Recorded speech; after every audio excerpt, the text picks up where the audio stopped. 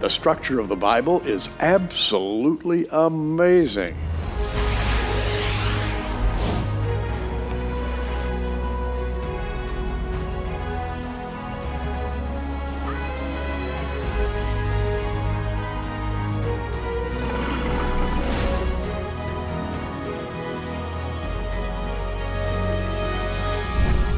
And here to talk about the structure of the Bible is a young man from Australia. His name is Steve Cioccolanti. And Steve, welcome to Prophecy Watchers. It's amazing to be here. This is like prophecy heaven. And by the way, we're going to be talking about a couple of books that he's put together, volumes 1 and 2. They're called The Divine Code, and they speak about the numerical structure of Scripture. Now, we don't talk about scriptural numerics very often, although many Christians have written about the subject over the last century and a half, or going back even farther than that, and I think it's a legitimate study.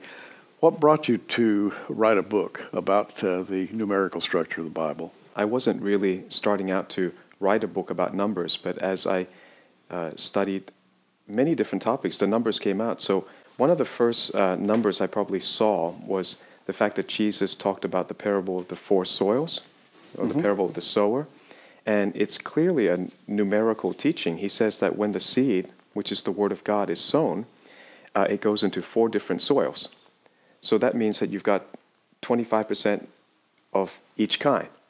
And he says that only one produces 30, 60 to 100-fold. So then he divides the 25% by 3, that makes 8.33%. And then he says that only one group produces 100-fold. So I always saw from the beginning numbers everywhere when Jesus taught. And then it just, once you get into prophecy and end times, the Bible gives us clues that we are supposed to look at certain periods, certain cycles, 3.5 years, 7 years. It has in 42 months, in 1,260 days. It even mentions the Antichrist as a number associated with him, 666.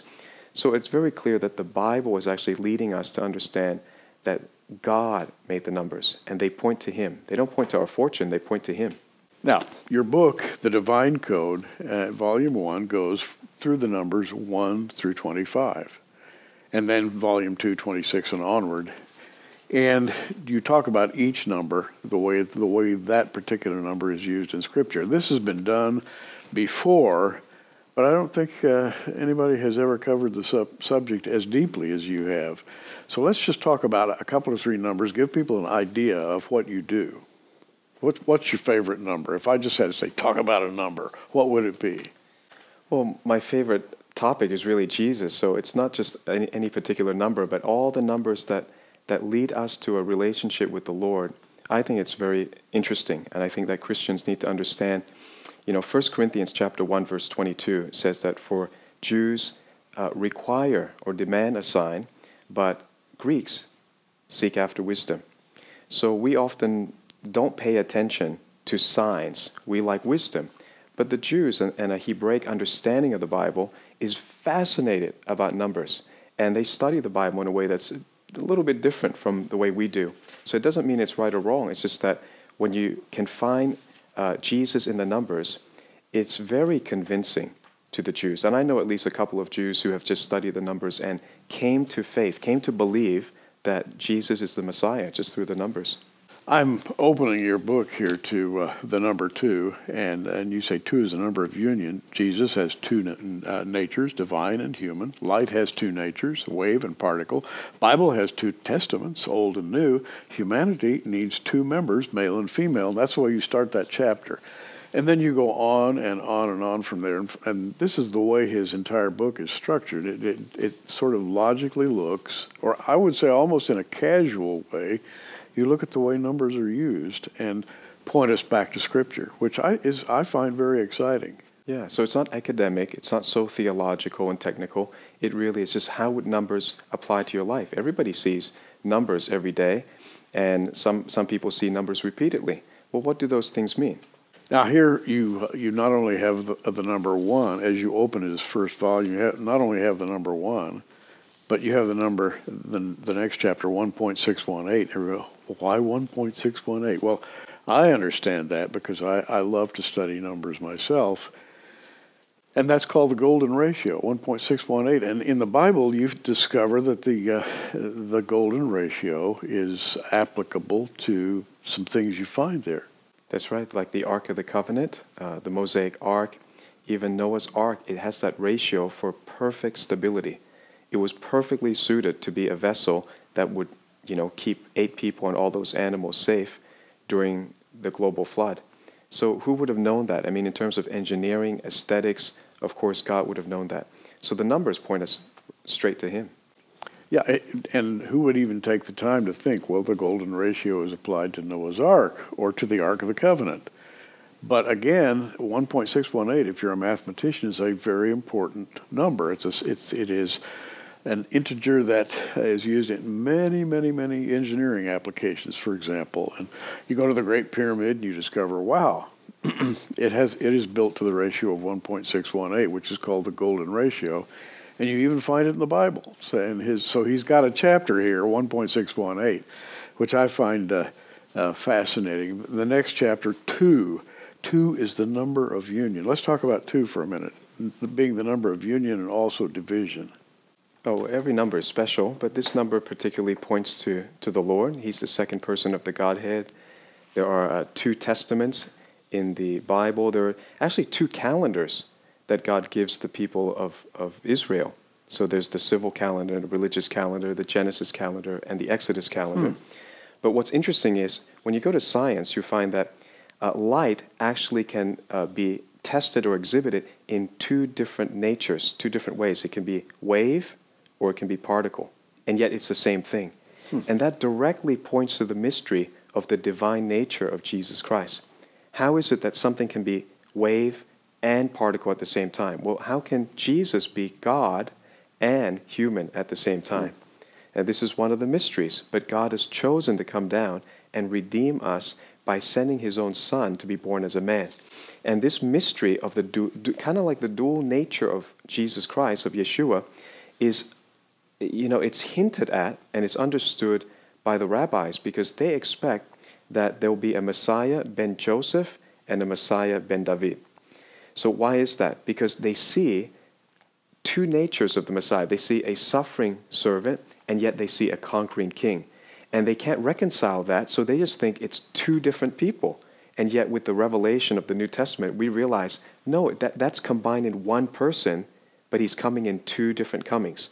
So He came the first time as Messiah ben Joseph, the suffering servant. He suffered for your sin and my sin, but He's coming again a second time as the conquering king.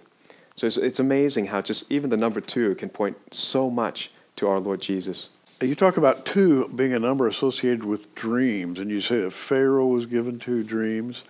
And also we have the book of Daniel with 2 dreams given to Daniel.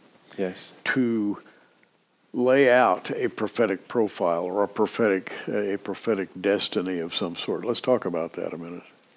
Yeah, so dreams, everyone has dreams. How do you know if it's really from God? God usually confirms it. So He confirmed it to Pharaoh, He confirmed it to Joseph, He confirmed it to Daniel, and it can even be 2 different people. As in the case of Daniel, Nebuchadnezzar had one dream that had the same meaning with the statue, and then he had a different dream but with the same meaning, seeing the 4 different kinds of beasts. So God will do that. He's very kind, very gracious. So when you get dreams, if you're not sure, God can confirm it. And this has happened in our ministry. Even recently we had somebody, I talk a lot about Donald Trump because I predicted that he was going to win, and before he was even a Republican nominee.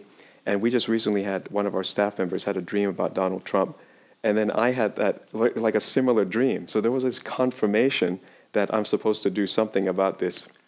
Donald Trump, a riddle and an enigma, because a lot of people say, "Oh, he's a crude, rough, tough guy, a builder, a millionaire, has a background of." From the Christian perspective, he has a kind of a roughshod background. He's on the outer edge.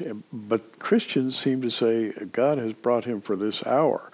I hear this all the time. What's your take on that? It's a lot of patterns in terms of numbers. numbers are objective, they're neutral. So there's a lot of patterns that confirm that he's the end-time president, that he's here for a reason. And that's not a comment about his morality or his past. That's up to each individual, whether you want to make a judgment on that. But if I just let the numbers lead me, I just see so many patterns. One of them is the very prophetic end-time number is 58. 58 is associated with Donald Trump. It was associated with actually George Washington. It's a small clue, but he always sat in pew 58 at his church. And why is 58 important? Well, because the word Noah, the name Noah, actually spells 58. And 58 spells Noah. It's the same word because in Hebrew, letters are numbers, numbers are letters. So Jesus says, as in the days of Noah, so will it be in the days of the coming of the Son of Man. So what does that mean? That means we should study everything about the days of Noah and what is this clue that God is giving. And one of the things is, in the Hebrew, if you read it, it would say, as in the days of 58. And President Trump, in his first term, was inaugurated in the 58th inauguration. So it's the 58th term, even though he's the 45th president. Just one of those things that are clues. It's not something that he could have any control over. But we who are studying the Bible and understand the meaning of the word Noah, that alone tells us that there's something beyond what man sees is going on here. So you think a little window is being opened for us to have discernment? Yes. And your whole book is built around observations like this. Yes. Anything else on that note before I want to look at the number 3, because everybody knows the biblical number 3, Father, Son, and Holy Spirit, so forth and so on. But any other note on the number 2 or the number 58 for that matter? 58 is very exciting because 58 gives us a clue how soon would the second coming be, or how close we are to the end time. This one you have to look into the book of Enoch, which is extra biblical, so you're not obligated to believe it, but Jude quotes the book of Enoch. And the book of Enoch, I found a very interesting prophecy about the end time. I just want to look that up for you. Let me find it in this one. Yeah, go ahead. There's this fascinating prophecy in the first book of Enoch. So when I say Enoch, by the way, I don't mean the second or the third book of Enoch. I think they're spurious, but I think that there's some historical validity to the first book of Enoch. In chapter 90, it says this, I watched till in this manner the 35 shepherds pastured the sheep, and they each completed their period, as did the first, one after the other, each shepherd in his own period.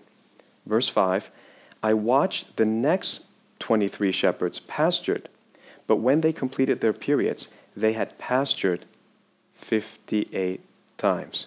And when you look at the pastor is actually the word for a leader. These are the leaders of Israel. These are the rulers. And so I started doing the count. He divided 58 into 2 groups, 35 shepherds and then 23 shepherds. Well, I counted from Rehoboam, which is from the beginning of the split kingdom after Solomon. I counted from Rehoboam to Simon bar Kokhba, and there were exactly 35 Jewish rulers. So that fulfills the first part of Enoch's prophecy of 35 shepherds. And then obviously we know that Israel's dispersed, it goes into diaspora, and then it comes back in 1948. So I was curious, well, how do you count the last 23 shepherds? Because they no longer have a king. It's not the same, dynastic rule anymore. Yeah. So I looked it up, and there are 3 ways that you can count it. Either you count by the number of prime ministers, or Knesset sessions, or the executive governments when they form the government. Now, there have been 35 governments already, so that doesn't qualify. There have been 12 prime ministers, unlike in the United States where the president would have either 1 term or 2 or 3 consecutive terms in the past. They can come in non-consecutively. So there have been 12, and Benjamin Netanyahu is now 12. So if we're looking for another 23 prime ministers, then that's going to give a pretty long timeline. But the interesting thing is, we are in the 21st Knesset session, and we should have had the 22nd, except Benjamin Netanyahu failed to form government. So that means that they're going to go back into re-election. They give themselves 3 months, and then on September 17, there'll be a re-election. because they failed to form government. That would be the 22nd Knesset. Now, how far then are we away from the ultimate end-time fulfillment of the book of Enoch? It could be very close, because he said there'll be 23 shepherds. So it depends how you count, whether you count the Knesset, which is really now the ruler of Israel, or do you count the prime minister, and there's been 12. I just think these numbers are very exciting, because the fact that 35 was so exact, so accurate in the ancient time, why wouldn't the 23 be accurate in the modern time? So in the true sense of the word, you are a prophecy watcher. I am. I am watching and praying. You can't keep from doing it. And that's the sense that I get when I read your book. And that's quite an excursion, by the way. I read the book, folks, and the whole, all of his writing, both volumes, 1 and 2, are like that. If you hear him speak right now, you've kind of noticed the way he puts things together, the way he expresses himself. Well, that's the book. Let's go to the number 3 for a minute. Now, if I said to somebody, anybody that knows anything at all about the Bible, where do you find the number 3 in the Bible? Somebody would have to say, well, the Trinity, of course. So I pick up your book on the number 3, and I read, the Trinity made all the elements on the periodic table out of 3 elementary particles, protons, neutrons, and electrons. And you begin to talk about creation. Yes. And 3. And quite unique. I was very interested in this. Yeah, I think, look, if you study science and you don't find Christ in it, then you've missed the whole subject. You study numbers and you don't see Christ, you really haven't understood it. So 3, even the very fact that we're living on the 3rd planet has been pre-designed by God. It's his fingerprint that he is a Trinity. And many religions either deny, atheism is, to me, a kind of religion that denies that God exists. And other religions say God is one, but there's no relationship there. There's no Godhead, just one alone. But the Bible reveals that he's 3. And so we find 3 everywhere. You know, we live in 3 physical dimensions. All the elements are made of 3 subatomic particles, you know, the proton, neutron, and electron. We live in 3 time dimensions, or we refer to 3 time dimensions, past, present, and future. I just think this 3, this fingerprint of 3 that shows the Trinity is the creator, is just everywhere that you look. And your chapter on 3 takes that and runs with it. You go much farther than... Yes. You talk about mitochondrial DNA. You say there are 3 types of mitochondrial DNA. And you go from there into the human body and the structure of the human body. Of course, it did not evolve. It was created. And why not? Why wouldn't you find the number 3? That's right. It's everywhere.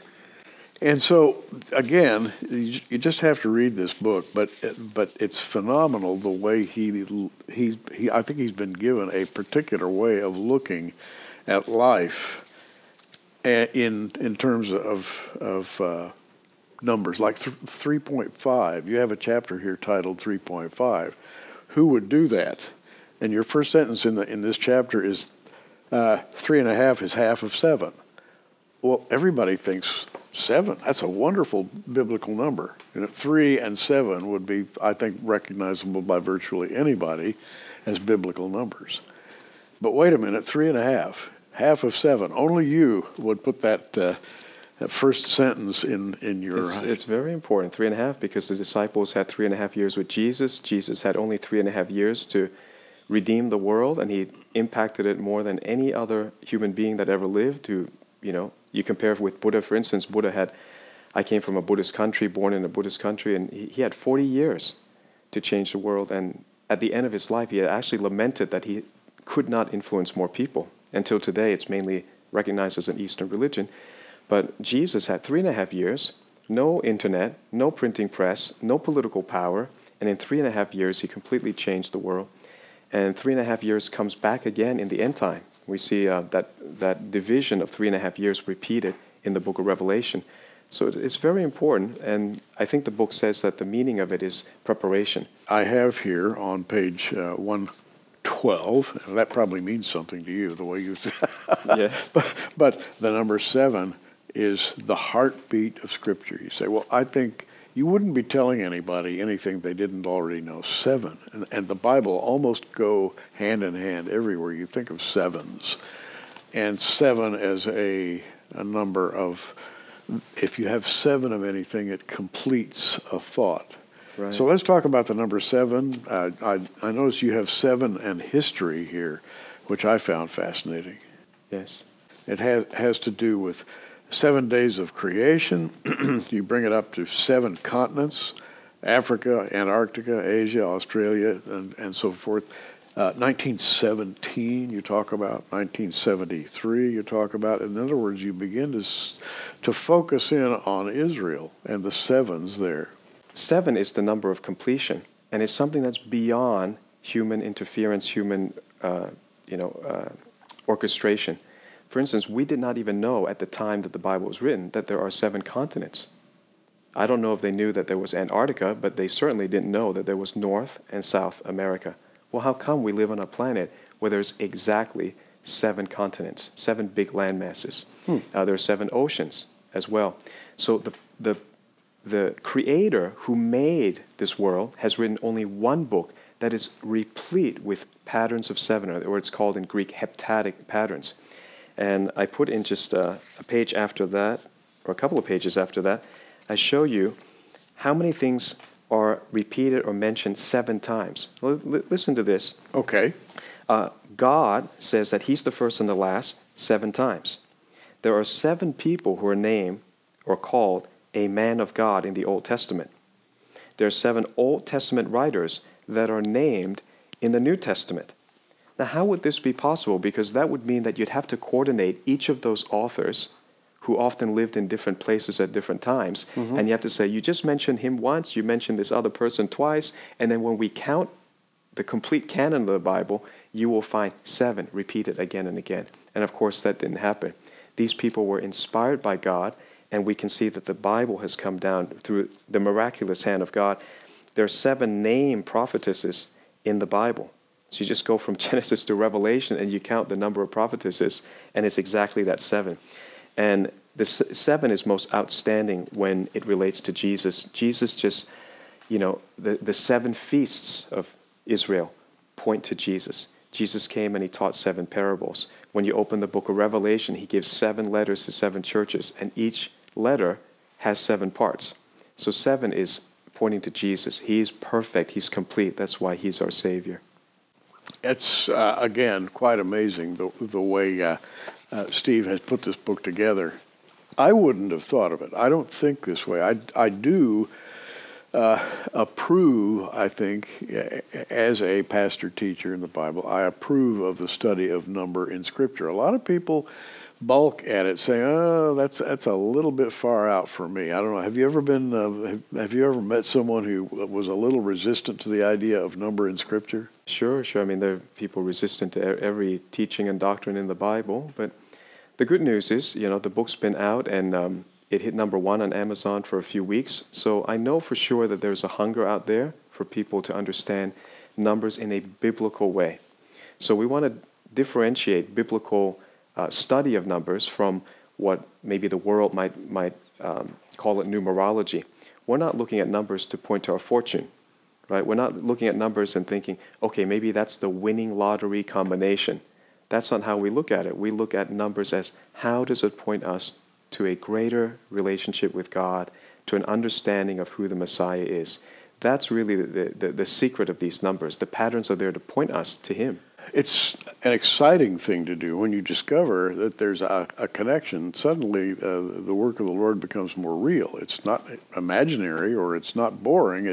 It gets exciting when you see these connections. I surprised Steve with one that he didn't know, and that is the 153 fish in the Gospel of John that they caught. Yes. Now, why would you count and come up with that odd number, 153 fish? But I told him something that he hadn't already known. The word Zion in the Bible is used 153 times. Coincidence or not? Yeah, I don't think so. I think that's a clue that you found. Zion is there 153 times, and the amount of fish that they caught was 153. I think that's an end-time clue, that the end time harvest has to include the Jews coming back to recognize their Messiah. And we're there. And we're there. And by the way, your book is rather well balanced when it comes to talking about the Jews and prophecy that concerns Israel, as well as looking at the church and the prophecy that concerns the church. So you sort of go both directions. I think it's really important that Christians are balanced because the Bible's balanced. You know, the Bible has Old and New Testament, and the Bible has both law and grace. It's very important that we understand now that there are different ways that people will find Christ. So in 1 Corinthians chapter 1, verse 22, the scripture that I opened today's session with, let me just remind the audience that the Bible says, or Paul said, that the Jews require a sign, but Greeks seek after wisdom. So we have to have a balance of these two ways by which different people groups can find Jesus Christ. And it's not always one way. So I think as Gentiles, we prefer, most Gentiles with Greek education, prefer wisdom, knowledge, science, learning. That's what we prefer. And then we say we find God that way. But there's a whole group of other people who say, no, we want to have signs. We want to have confirmations. And when we hear that word sign in the New Testament, we, as Protestants, we usually think of miracles, signs, and wonders, because we say that in three, miracles, signs, and wonders. Yeah. But the original Greek word is actually simeon. Simeon is not just miracles, signs, and wonders. It's a mark or a token that distinguishes one person from another. So a sign can distinguish, well, who is the Messiah? And the book of Revelation says there's a sign that's been given to distinguish the anti-Messiah, the Antichrist. It's 666. So it's important that we allow God to reach all different groups of people in all different ways. And it's not like one way is right or my way is right. There are so many ways, and all of this points to God, whether it's wisdom, whether it's numbers and signs. Today I wanted to get to the number 22, which has a great deal of interest for me personally. As a student of the Hebrew alphabet, the Hebrew language, there are 22 letters in the Hebrew alphabet. They act as letters. They also act as numbers. That's exactly right. So that's a clue right there that God is saying, pay attention to 22. 22 is especially a number for the Jews. And it's a number of end times. Not only are there 22 letters in the Hebrew alphabet, but the time of Jacob's trouble was actually, did you know, 22 years. He suffered for 22 years. Then the time of Joseph's trouble was also 22 years, counting from the time that he was thrown down the well to the time when the brothers finally came, 2 years into the famine, and they bowed down to him without recognizing him at first. So 22 keeps appearing. Did you realize even when Israel became a nation in 1948, even that 1948 can be calculated as a 22. It's 1 plus 9 plus 4 plus 8, 22. So that's reduced. That's called reduced gematria. So Yeah. everywhere you can see 22. I had not thought of that at all. 1 plus 9 plus 4 plus 8, 22. Okay, you've got me going now. And then you've got the book of Revelation. How many chapters are there? 22. So it's the number of the Jews. It's the number of end times. That alone gives you a macro clue that the book of Revelation is written primarily to the Jews. That's why it's a mystery to many Gentile Christians, because it has to do with end time. It has to do with the tribulation. Now, I found something interesting that you might like, especially for the American audiences. The Russian collusion investigation lasted 22 months. Isn't that amazing? 22 months. So, and Mueller delivered his report to the Attorney General Barr on the 22nd of March. So there it is again, 22. Some people would say, oh, coincidence. And it may be. Maybe it's a coincidence. But how many coincidences do you need to get your attention? In fact, God gets our attention through the number that appears at the oddest possible moment. A number of people have seen, for example, the number 1111. I've had people email me and say, I keep seeing the number 1111 on a clock. Every time I look at a clock, it happens to be on 1111. And it's amazing how often we see that.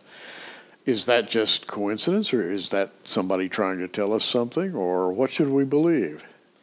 Well, from the Bible, 11 is the number of chaos. It's 12 minus 1. 12 is order. You take 1 away from order, you have disorder and chaos. And this is why you have September 11. It's the number of chaos.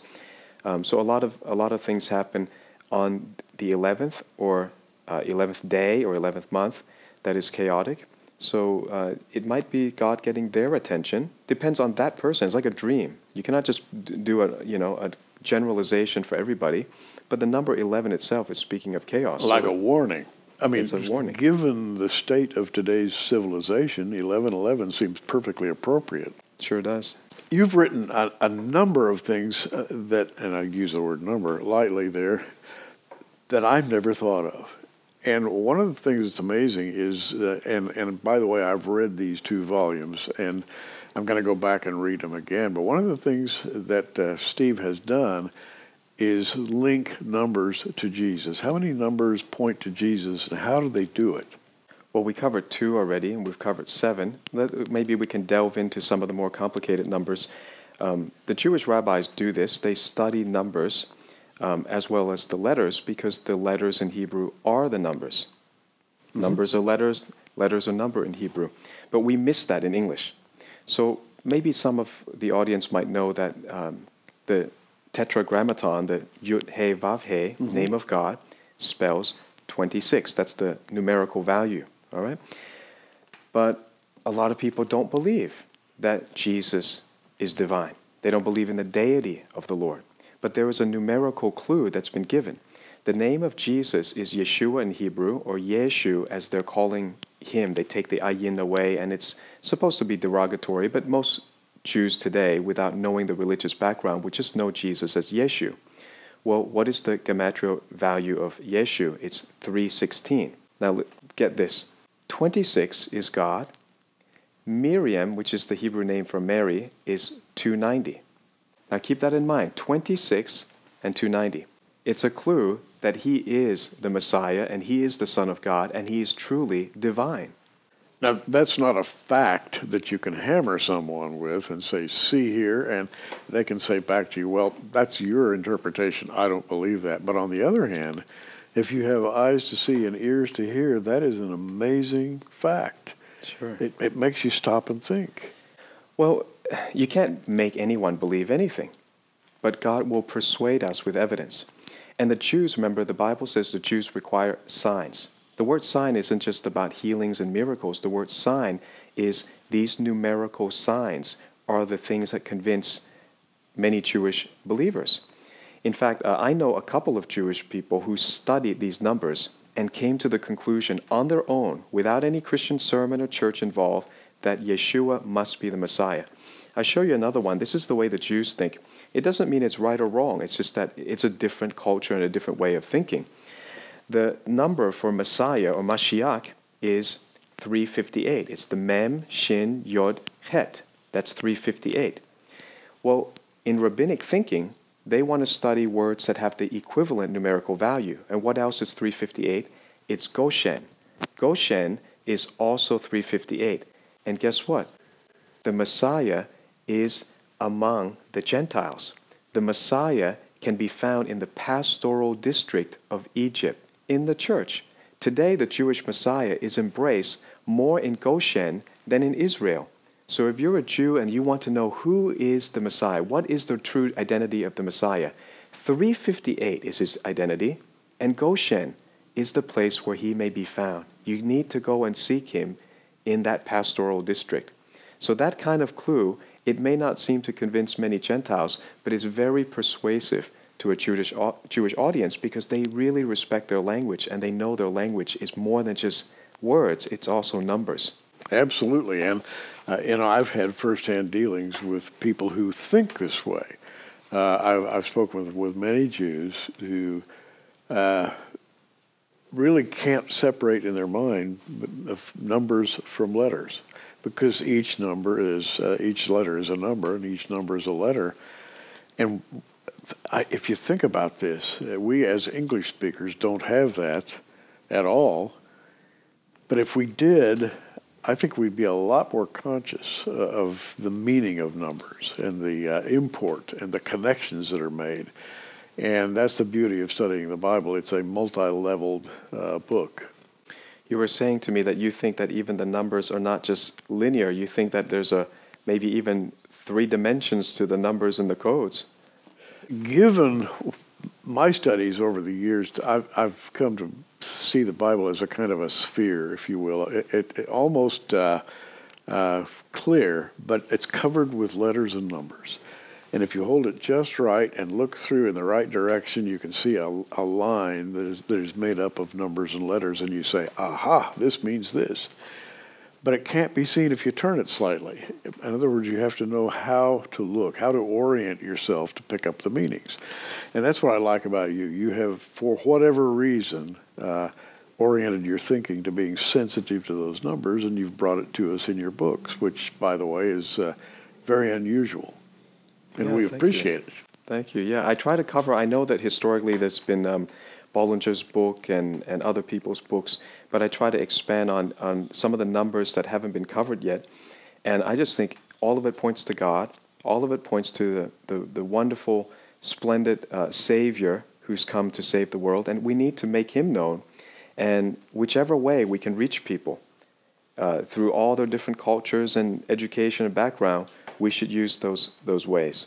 Let's talk about a number that everybody knows. If you walk up to somebody who's just mildly acquainted with the Bible and say, have you ever heard of the number 666? They would say, oh yeah, Mark of the Beast. I know that number. Everybody knows that number. And you've written a couple of things about the Mark of the Beast. 666, what's going on there? Well, the way that the Jews would understand that is we're given an invitation to look into the gematria, to look into the numbers. That's what Revelation 13 is clearly telling the Christians. But we're a bit unfamiliar with that. The Hebrew mind would completely understand. So the first level of understanding would be to seek the name of the person whose numerical value equals 666. And I think it needs to be done in the original languages of the Bible. So it's either Greek or Hebrew. Now some people try to do it in English and all that, and I think that's going too far. I remember people once said Ronald Reagan must be the Antichrist because Ronald Wilson Reagan, each name has 6 letters. And to me, that's a poor way to interpret the Bible. That's certainly not a Hebraic way of understanding it.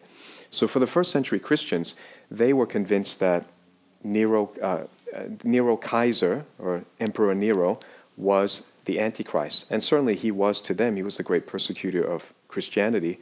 And his name, Emperor Nero, equaled 666. But I believe that there are multiple fulfillments of the Scriptures. And there will be an ultimate Antichrist or an anti-Semitic leader who's going to come up, and his name is going to add up to 666. And I've read the history of Nero and the fact that he's a kind of a mysterious guy. He shows up, manifests maximum power, and then he's gone. And he leaves in such a way that people wonder, is he really dead or is he still alive? And there was the thought in his day, if you check history, that he sort of disappeared, but he was coming back. That's what people were saying about him. He's not gone yet. He'll be back. He'll be back. And there was this aura around Nero that he would come back and resume power someday. And to me, he's the perfect type of the Antichrist.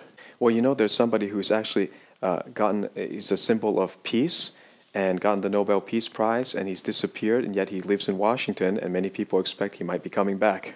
But you can't say that for sure. We don't know for sure. But it stimulates your thinking, because the way the Lord thinks, expressed both in letters and numbers, is unique. And once you sensitize yourself to it, it's remarkable. And that's exactly what these volumes have done. Do you have any other favorite numbers you'd like to talk about? We're going out today. We have a few minutes left. What really stimulates you? What are you working on now, or what are you thinking about in terms of biblical numbers? Well, I think there's another great clue about the identity of the Messiah in number 446. So the numerical value of the word death in Hebrew, is 446. And the numeric value of truth is also 446. Now, to a rabbinic mind, there's a connection. That's an invitation to study what's going on there. And for us, with the light of the New Testament, we know for sure that Jesus' death is the central truth to human history. And so God is putting the clue in the Hebrew language. If any Jewish mind is seeking for the Messiah, he can know that, okay, well, what is the truth? I want to know the truth in my life. I don't want to live a life of lies and deception. Well, the truth has the same value as death. Why is that? Because his death brought us life. It's an amazing connection. He said, I am the way, the truth, and the life. And there you have it. That's right. Now, but that's very interesting. And somebody might say, well, I think maybe you have, Steve, maybe you're just a little too imaginative there. Do you really have proof that that means what it means? Well, it goes even further than that. If you want, 446 is also the numeric value of bitter herbs, meaning it's going to be a bitter truth. It's going to be a bitter truth to accept that the central person in all of history and the central person for our life is someone who died for our sins. That we will never have eternal life without recognizing this person is divine and he died for our sins. He paid for our suffering. So we can keep going, many, many examples, but can you force someone to believe? Of course not. And we would never want to force someone to believe. But I think if you're asking God, show me who you are, he will do it through language and through numbers. Why not? He invented both. Right? It's a humanist idea that man invented numbers. God invented numbers. That's why they're pointing to him. And the language he gave Moses is both letters and numbers, all in the same language. That's right. So there you go.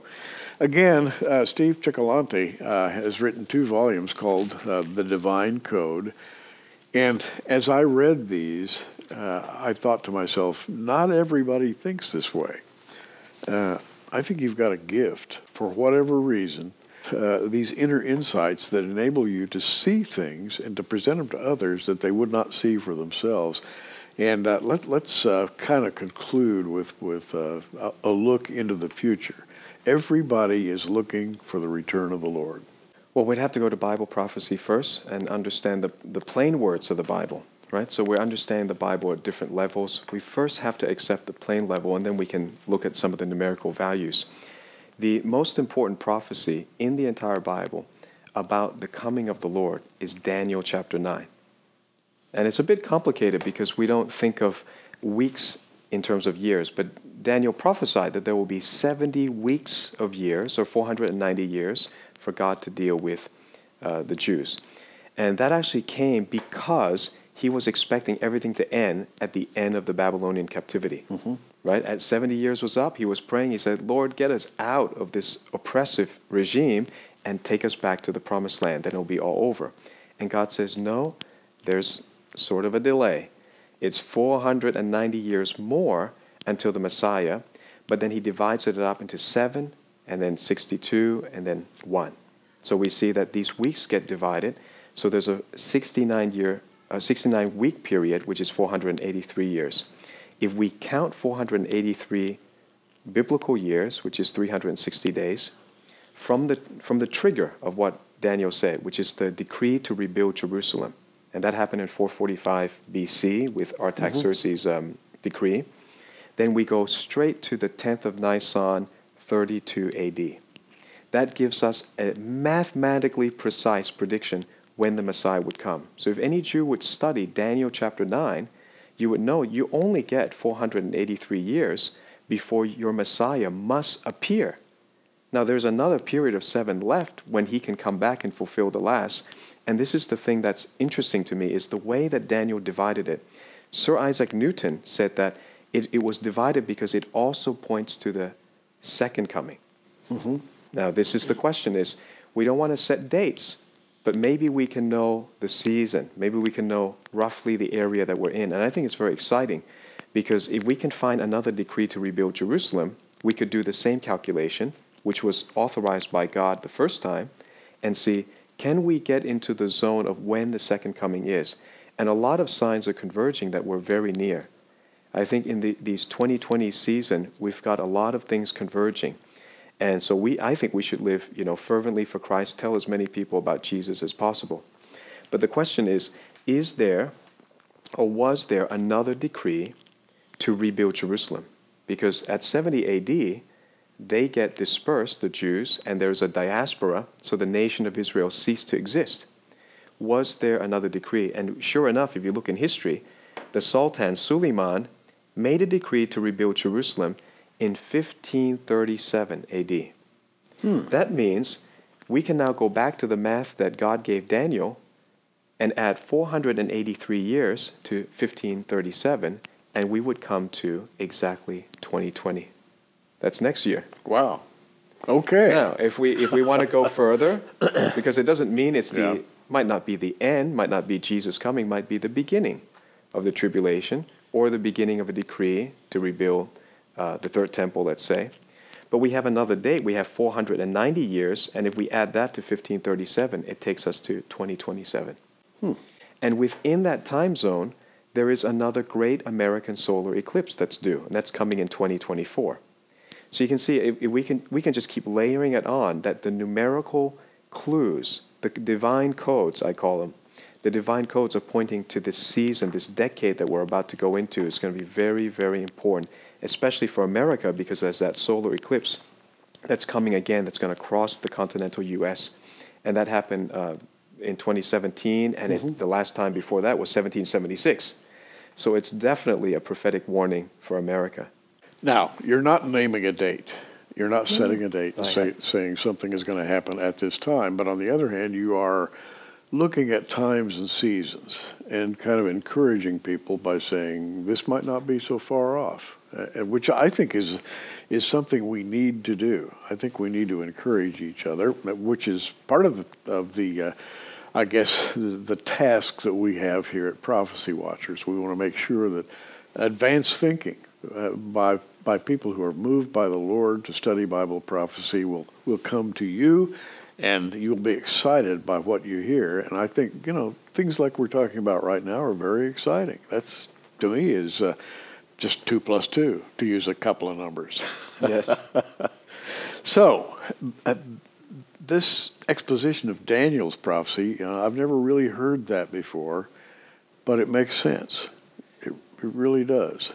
Yeah, prophecy gets fulfilled multiple times. That's why there's a first coming and a second coming. It might have seemed confusing back in the first century, but with 2,000 years of hindsight, we know the Bible can be fulfilled multiple times. So the multiple interpretations can actually all be correct, and people are fighting over nothing. So I think there's definitely a clue to the time we're living in, that we're getting close to the coming of the Lord. His name is Steve Cioccolanti, and he has written The Divine Code, Volumes 1 and 2, which I'm holding. And we're offering these 2 books to you, these 2 volumes at $25 each. Go to the Prophecy Watchers online bookstore, prophecywatchers.tv. Click on the bookstore and scroll down, and you'll find the Divine Code package. These 2 books, $25 each, will come with a free bonus.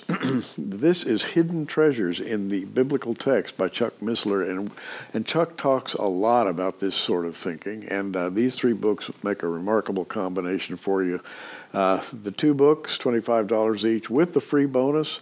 You get all 3 for $50. Free shipping anywhere in the U.S. Again, that's prophecywatchers.tv.